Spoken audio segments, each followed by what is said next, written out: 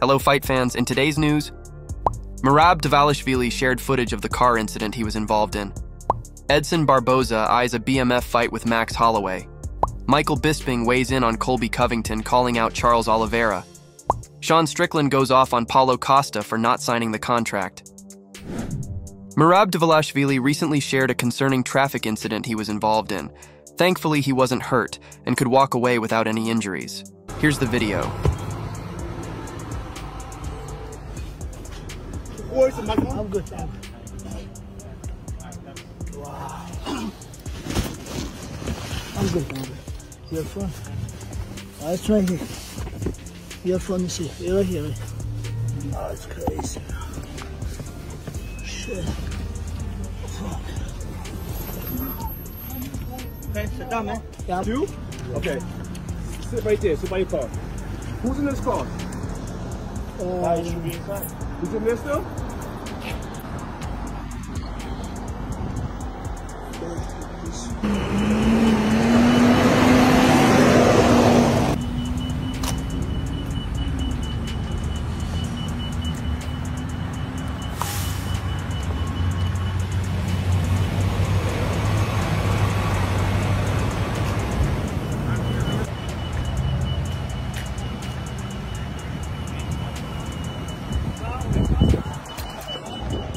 I am in New York for 1 day, a couple hours, and I got in a huge accident. I was in Uber and our car got hit by some other cars.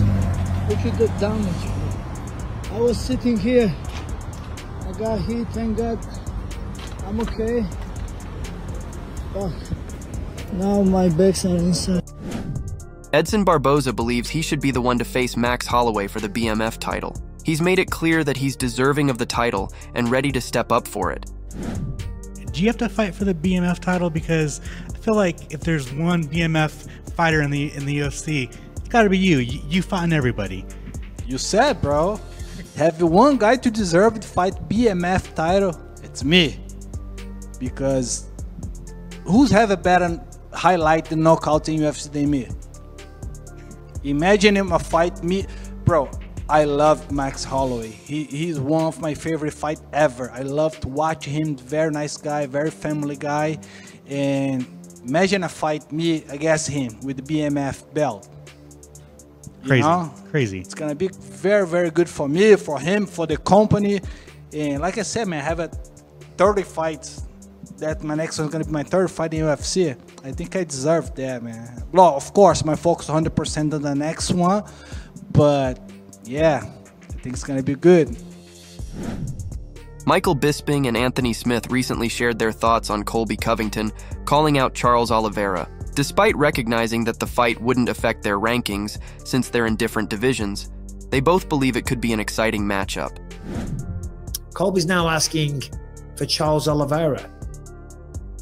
Ooh, at 70. At 170. I have the video of the post fight. Oh, that's old from Brian. Yeah, I don't kind of like. I kind of like that though. Especially with this timing. They're both coming off of losses. Charles, it's going to take him a few to even get back to a contender fight. Like, because no matter who wins this fight, Arman Tsarukyan is probably next, and then depending on what Max Holloway wants to do, like he can kind of bounce around back and forth and figure that out. Like, it's going to take Charles a couple fights to get himself back in a position to win. That's a big money fight. It's a big draw. Charles has always historically struggled at making weight, so he probably wouldn't mind going up to 170. Yeah. Colby's not a like big power puncher, so you know I think Charles is the better striker, anyways. But like grappling wise, that could be fun. I think that'd be a big fight. That would be fun.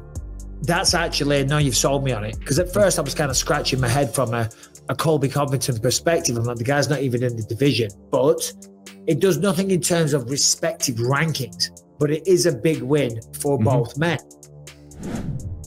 Strickland sent a message to Paulo Costa regarding Paulo not signing the contract. They were announced to fight on June 1st, but there are rumors that Paulo still hasn't signed. Well, goddamn, Costa. I've heard you yet to sign that contract. And I'll tell you what, man, I didn't fucking believe it. I did not think you'd react like a coward. I thought you would man up, sack up, but instead you're acting like you got fucking ovaries. So I went on the Googler, I did the right thing, give you the benefit of the doubt. I went on the Googler, and I noticed something, man. After you fought Izzy, you went downhill. You went off that fucking deep end, my man.